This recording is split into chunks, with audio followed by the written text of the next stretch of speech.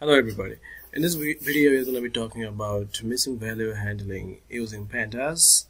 Okay, so at first we just imported our necessary libraries, then our dataset. It's actually a big dataset. We'll talk about it later. At first we're going to start with a simple one. Okay, this one. So this is a pretty small dataset, so you can visually see missing values. But the first task here is you finding your missing values. So what you have to do is df.isNA. Is there any missing value? So it will return you a boolean, true false. True for yes, it's a missing value. Then dot sum if we want to know how many. So in a B column we have one missing value, and in C column we got two missing value. Now that we have identified our missing value, it's time to replace them or drop them. Okay, so Pandas contain a very cool function called fillna. Oh, sorry, drop. At first you can drop it, drop an a function, and if you pass it, it will drop your missing values by actually rows. Any missing value in any column will be dropped by this method by default, but you can also pass axis here. Axis by default is 0. If you pass 1 or column COLUMNS, then it will delete or drop those columns which contains any missing value. Okay, fine. And you can also find out associated parameters within this method by just holding shift key and pressing tab. Now you can see axis, which could be 0 or 1. By default it's 0. How? We don't need how. This threshold is very important. We'll see that in a minute. Subset in place. In place is actually for, now if you write again df, you will say df is not updated, missing value still exists.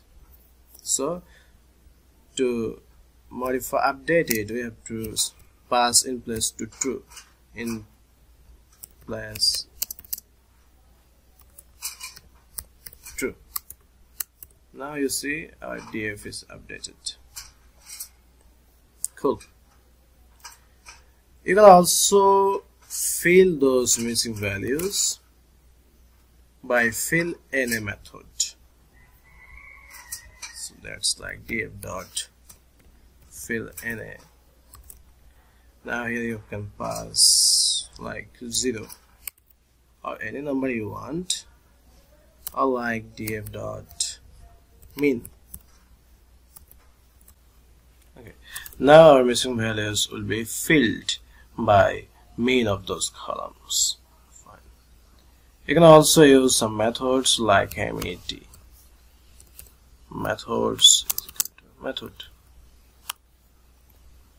It could be forward fill or backward fill if fill.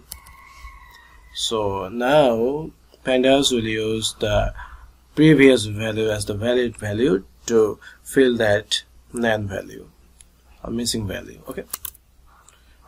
Okay, there's another function called replace function, which is also pretty useful in handling missing values or replacing any value in your dataset. So it's just df.in replace.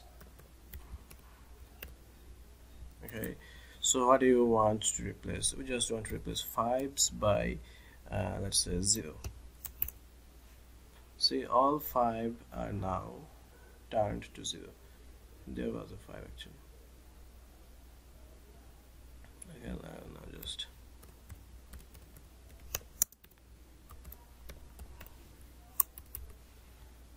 see 0 0. Okay, that's it. You can also pass multiple values in replace method. Fine. Now let's talk about our large dataset. Fine. Here you can see 5 columns, and if you want to see the length, div.shape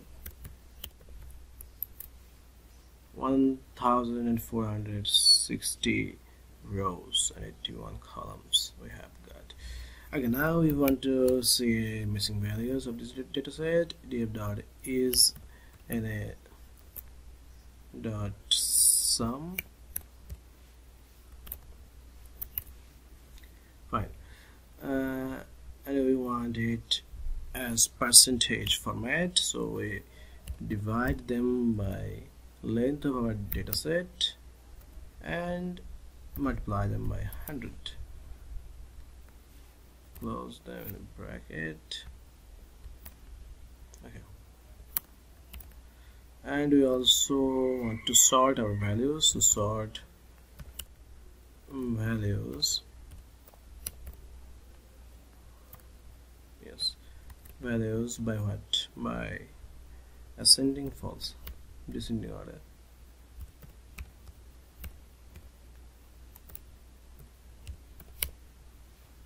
Okay.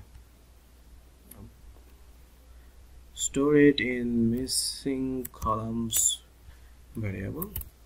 MSK. Okay, MSK. Now you can see all missing columns and missing values in percentage format. 47 of data is missing. 80% of the data is missing for this column fence. Okay, and we can see just first 20 columns. Okay, now you can see a total of 19 columns have missing values, while these 2, 4, 6 columns have very high missing values, 17% to 99.52%. Okay, so we don't want all missing columns, we just need those have exceeded more 10%, those who have more than 10% missing values. Okay, so MSK is equal to MSK and more than 10. Okay, now missing columns more than 10 are these columns. We just here created a mask actually.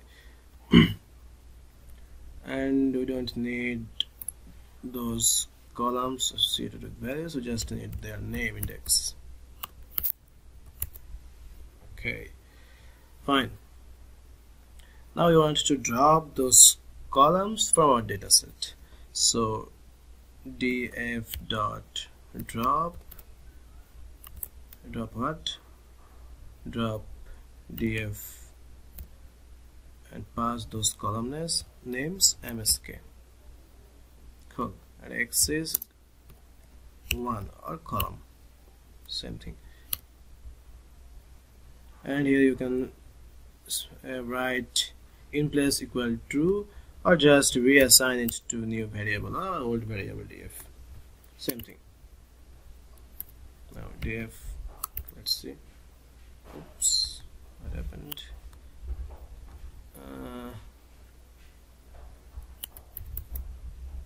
Okay, it's okay now. Now div.shape tuple object. Oh, it's attribute. 17 columns. Previously we had 81 columns. Now we have 71 columns. We have successfully dropped those highly missing value containing columns. Fine. Now we'll talk about threshold method. This threshold parameter is really an excellent one, really.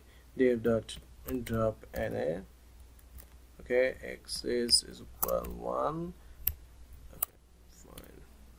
And thresh threshold equal, and what does this threshold mean? We are here specifying that if you pass 2, that means keep those columns which have at least 2 non-missing values. Non-missing, it's not missing, it's just opposite, non-missing values. So previously we did what?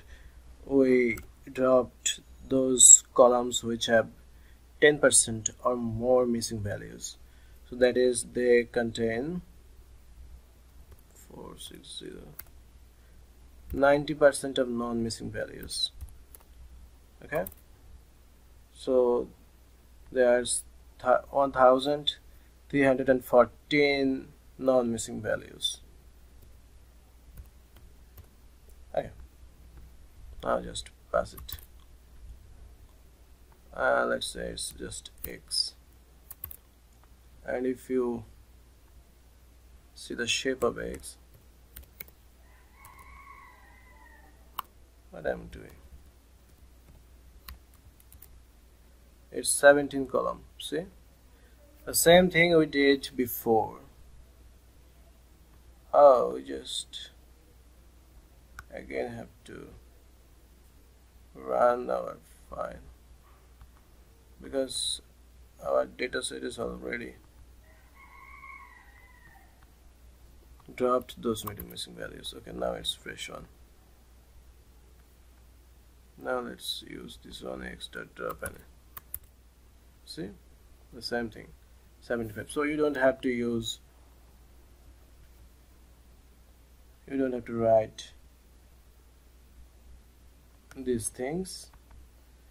These are now unnecessary, but writing those things are actually good for you because it increases your productivity.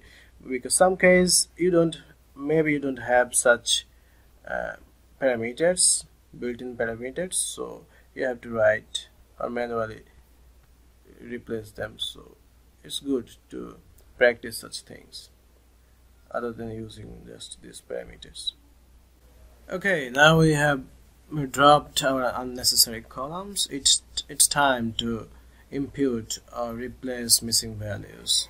So before replacing missing values, you have to know why those values are missing. And if you have a data set, you can see the metadata for the description. What does those missing values mean? Why they are missing actually. Okay, so now let's see our missing columns now. Should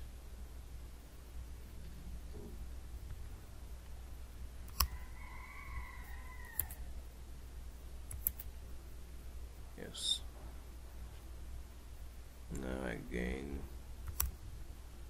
if we run it,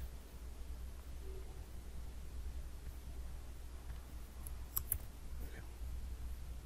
Now you can see our missing columns. Garage type, year built, these are missing. Now you can drop all those missing values by rows, like df.drop NA. Okay, now you don't have any missing value because you just dropped some columns with rows. Now df dot is NA dot sum 0 0 0. You got no missing value. Or you can use some techniques like this garage type, garage finish. These are string values, so you can't use like mean method. You can fill them by forward fill or backward fill.